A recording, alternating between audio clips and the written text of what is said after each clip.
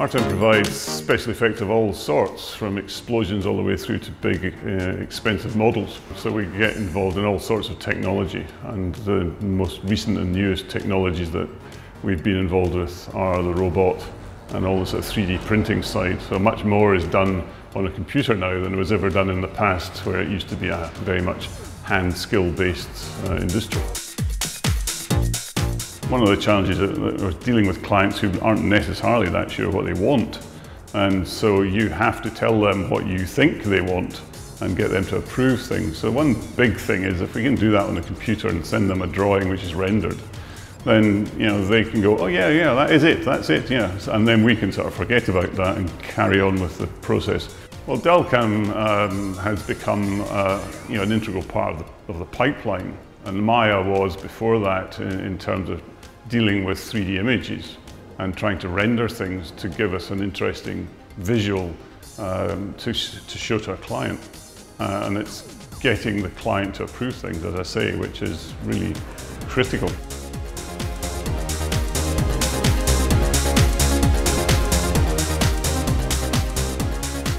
Well, here at Artem, basically Andy will get in a model from TurboSquid, say, and then my main job is just to pose the figure, and then I'll sit down with the sculptor and we'll tweak everything and get it all in the right positions. Importing a rigged model on Maya is a massive advantage, because basically it just comes with all these handles, and Maya's all set up, ready to use, and I can just grab them and just pose, depending on the model, just pose every little bit of the model, and it's all very easy to use. It is just massively advantageous.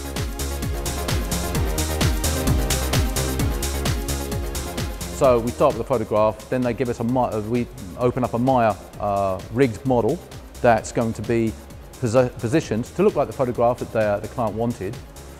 Then we're going to export the model again, like I said, from Maya into another software, a sculpting package that's going to allow us to fine-tune the model, add on the clothing, change the muscles to give the look that they want for the triathlete in this case. And once we're approved on that, then we can start chopping the pieces up and put them into Delcam to be put onto the robot cutting. Well, once the model's been finalised, it's output as an STL file, which we then input into PowerMILL Robots. From then we create roughing and finishing passes, which then put into the robot interface, which we can now run a simulation to see how it machines and cuts, and that will be then output as G-code, which will be sent to the Kuka robot for machining. Because we're using STLs, creating boundaries is very important to be able to get to certain areas of the model, so that's very useful. Being able to use PowerMILL to see how it's going to cut the material and the finish we're going to get, and the robot interface, just purely being able to see how the robot reacts in the cell and make sure it's not going to do something silly, or it's going to crash into the table or the work, is very useful as well. What the robot gives us is the ability to machine very large pieces and not have to break them down into really small pieces, so keep them in just as many pieces as possible to assemble later.